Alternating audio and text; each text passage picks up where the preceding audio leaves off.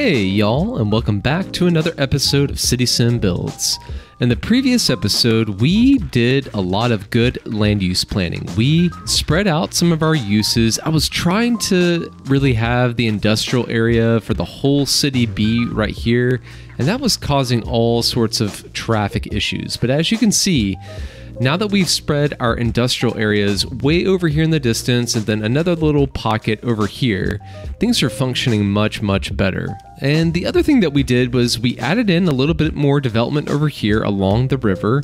We also added in a cargo train terminal, which is causing a lot of traffic issues. But that's to be expected when you have the only cargo train terminal way over here instead of where it used to be over this way. The other thing that we did was we added in a little bit more future-proofing for our arterial roadway network. You can kind of see where we're going to be expanding in the future, and that's shaping up very nicely. But the name of the game of today's episode is going to be cargo, and we're going to be focusing on a few different areas. One thing that we're going to do is add another cargo train terminal right about in here. Then I think we're going to add another one about in here somewhere. And then the next thing that we're going to get into is harbors, specifically cargo harbors, and we might put a passenger harbor or two as well. And in order to do that, we're going to have to access the shipping lane. But before we get into today's episode, if you're not already subscribed to the channel, please think about doing so. That would be really awesome and would help me out a ton. But with that said, let's jump into today's episode. So in order to get access to the shipping lane, which I believe is right in here, we're going to have to purchase a tile. So let's double check that before we make the purchase. So if we pop over here to the shipping section of the transport tab, we can take a look at our existing ship pathway. And whoa, that's pretty crazy. I've never noticed that before. I honestly don't even know what that is. This like sort of blue jet stream looking thing. But anyway, we need to access this, and the way we're going to go about doing that is purchasing this tile right in this area. So in the previous episode, we were able to get to Metropolis, which gave us a few things like an airport and a cargo airport, new services like planes, and we're probably going to be touching upon that in the future in maybe the next episode or two. But the main thing for today's episode is we get access to this new area. And the next milestone is Megalopolis, which is a little over 10,000, roughly 12,000 people away. And then once we have that, I think we should be able to unlock a whole bunch of areas, and I'm really looking forward to that. So it's pretty interesting. I think I can purchase this tile right here, but it's not showing up for whatever reason. And this is a vanilla build, so I'm getting some sort of weird glitches, as you probably have noticed with some of the issues with like areas, with like districts and the sound areas and things like that. But I'm gonna try and purchase this, and I think that worked, and it did work. Okay, fantastic. I got concerned there for a second I was not gonna be able to purchase this area. But what this is going to also allow us to do is expand over here into this part of the map, which I'm really excited about. Because as you can see, we've already expanded over here, and I want to even things out and expand over this way a little bit. We're probably going to be purchasing these next two tiles in order to do that, and then I think that Megalopolis milestone is going to be huge for that. I want to come down here and place a harbor, a cargo harbor right here. And I think that's going to allow us to get something in place that will access the shipping line. So in creating this area, I went ahead and saved this little bit of land so we could get a cargo harbor right here along the shoreline. So we'll pop into transport. So we got a cargo hub, which basically accepts train traffic, and it combines the function of a cargo harbor and a cargo terminal, which is pretty cool. And then we have just a regular cargo harbor, and I think this is the one we're going to go with since we don't have rail in the immediate area. Maybe in the future, we can bring this rail over somewhere either here or way further down the map and have one of the cargo hubs for that. So let's see here. Shoreline required. And it is not liking the locations here for this, so we might have to rethink this a little bit. So maybe what we'll do for the time being is add in a cargo terminal over here. And we can landscape through here, provide some trees, because I believe this is going to produce a lot of noise. Yeah, and it's back to the thing where the areas and districts are just being kind of wonky. Like normally when you would place this, you would see like a big bubble around this area that's going to cause issues. Like here, you can see these residents here that are having issues and they're sick because of all the noise. So I think I might actually dezone some of this area right in here. And I don't think we need to do the whole thing, just maybe to about here, like roughly 2/3 of the block. And then since we have commercial demand, it's probably not a bad idea to have a little bit of commercial right there. I think we could do the same thing through here as well. Oh, and before I forget, I do want to extend this path through here. And maybe what I'll do is have this connect up right there as well.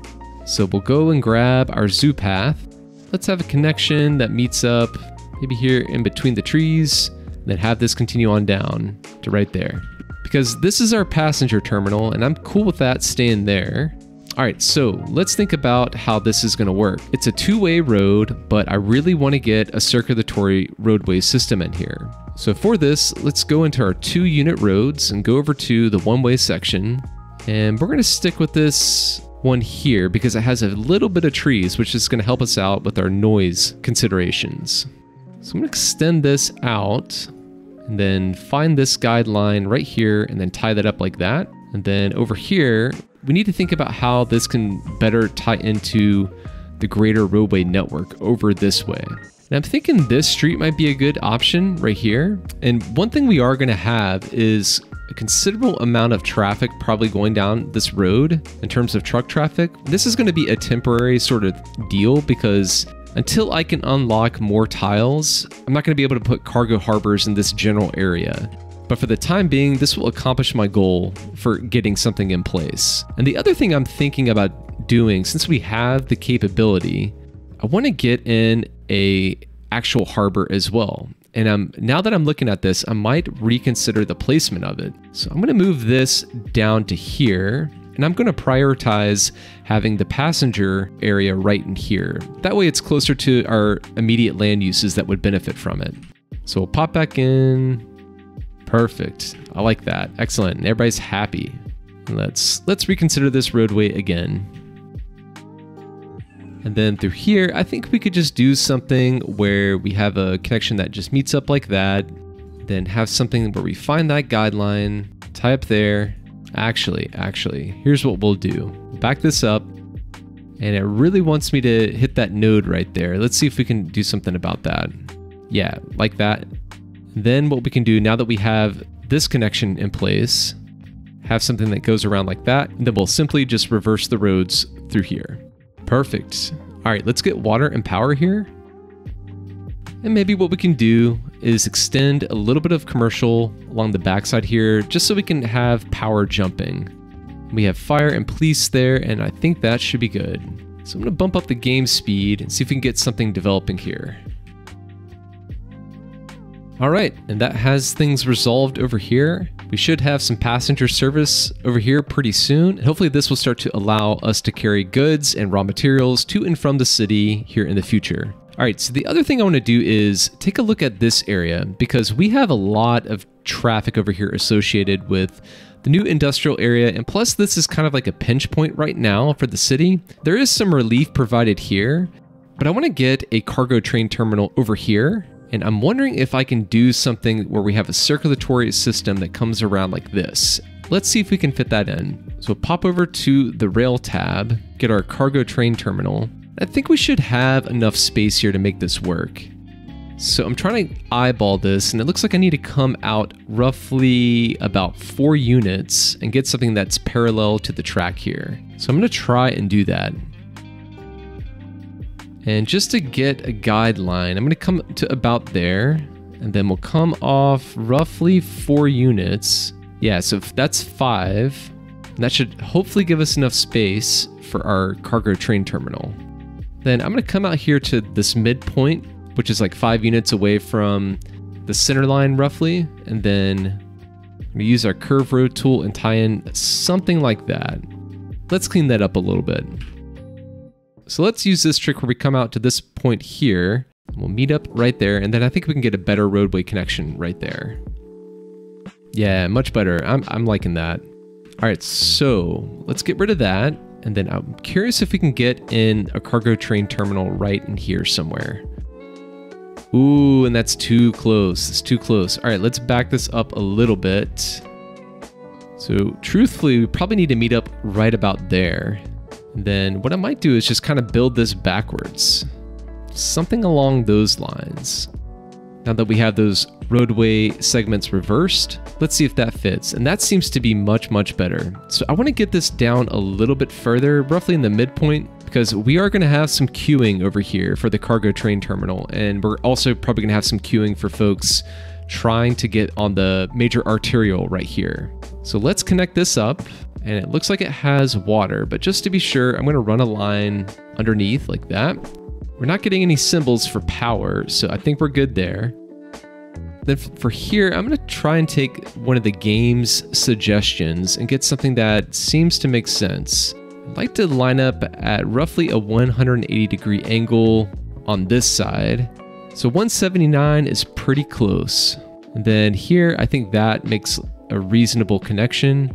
There are some slope issues through here, but I think for the time being, that's going to be okay. I mean, we are playing vanilla. One of the ways I could have fixed this is to lower this height down a little bit here, but I think that's fine for the time being. And look at that, we're already starting to get some usage out of the cargo train terminal. I want to take a look at the junctions here while we're in this general location. All right, so we have a stop sign there. I don't think we need anything for the time being right here. This is going to help our traffic situation out.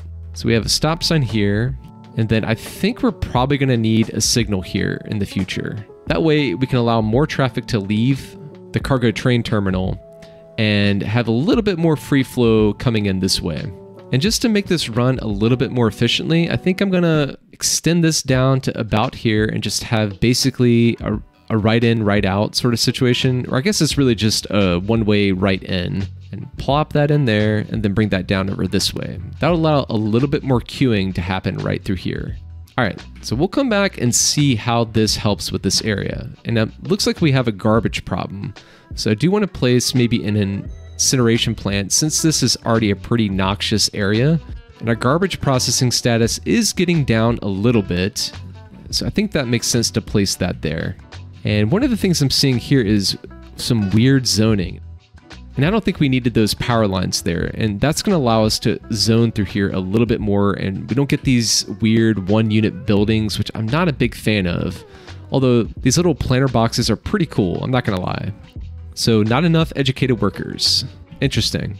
And our technical college is pretty much there in terms of providing educational services. So maybe that'll just work out over time. Yeah, and I think this is working out pretty good over here. We're not seeing the kind of queuing that we were having over here earlier. And I wonder if we can do something real quick to bump up the campus attractiveness and get the Canarsie Technical College back up to a level 5. Maybe we can fit in another fountain or two. This might be a good spot for a fountain right here. Nice. And then I wonder if we can get in maybe another fountain somewhere. Can we fit one in here? And it looks like we can, so I'm going to put that there. And is that doing anything to our campus attractiveness? Yeah, it's gone up a little bit. So maybe we'll add in another fountain somewhere. Let's maybe do one of these statues right here on the shoreline. I think that might look nice. And we are ticking all the boxes, and I think it's just going to take time for the game to recognize that we're going to be bumped up to a level 5 technical college here. Excellent. All right, so let's take a look back over here, and I want to get in another cargo train terminal over here. And this is going to help serve this area. And to get this in, I know we're going to need to come off roughly about in here. So I'm going to draw something that's approximately parallel with what we got going on over here with the rail line. And let's see if that's too far away. There's definitely some guesswork here. And you just kind of have to play around with things, but that's pretty close. I'm happy with that. So maybe what we can do is extend this road up this way and have it curve a little bit, kind of follow some of the topography here. Let's actually cut on the topography. And it's really, really flat through here, so we can kind of do what we need to. What I might do is just to limit some of the access points that we have with like the highway ramps, not to create too much coming and going on the arterial, is come off this way. Then let's see where is a logical place for this to meet up. I think we could have something that comes over to right about in here. And then eventually the highway could probably bridge over this section. And we likely won't do an interchange here. Well, let's think about that. If we do an interchange, we could do a partial cloverleaf interchange where you have all the ramps on the left side of the interchange. So I might actually back this up and we'll add in a little bit of space here. And I want to see if I can find that guideline and get something that's perpendicular to the highway when it eventually comes across over here. Then we're going to back this up and line things up. So I think I'm just going to extend this all the way down to roughly about there.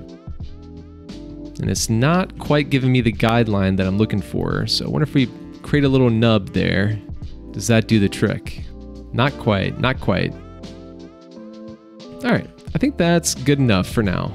All right, so we need another little circulatory system here and to tie up our rail and extend water and power. Just to help plan things out, I'm going to use some of these gravel roads and then get something in over here. So we need to maybe meet up right through here. Then I'll come out 10 units, come down 10 units. We'll just bring this down roughly to here, and let's find a good node where we could get a good gentle curve in. So I think this node is a good spot. So I'm going to back this up. And what I'm trying to do is create some points where I can have nice gentle curves that meet up like that. So we come here and then we can do that, and that looks pretty good. I'm pretty pleased with that. So we'll get our one-way, two-lane road with trees and upgrade this section through here. All right, so that's looking good. And then for power, I might simply just run a line that goes across, meets up like that. Okay, interesting. The areas seem to be working now. Very peculiar, very peculiar. I'm curious if it does that for noise. Kinda. We're weirdly getting it over here, but not over here, because you can tell these are very red and definitely creating a lot of noise. And what is going on with these ships? Lots of ship confusion. Yeah, so all right, let's get this connected up so we can get some usage out of it. Then again, I'm going to use what the game kind of suggests here. That's 170, not awful, not bad. And that's 180. Okay, excellent. So now we should start to see some utilization out of this cargo train terminal here. Let's go back and check in on the other one that we just placed. And look at that, it's getting very heavily utilized. Excellent. And same thing over here. This one's getting utilized as well, and traffic is significantly better over here. So again, spreading out the land uses and making improvements like that go a long way in improving the overall functionality of your city.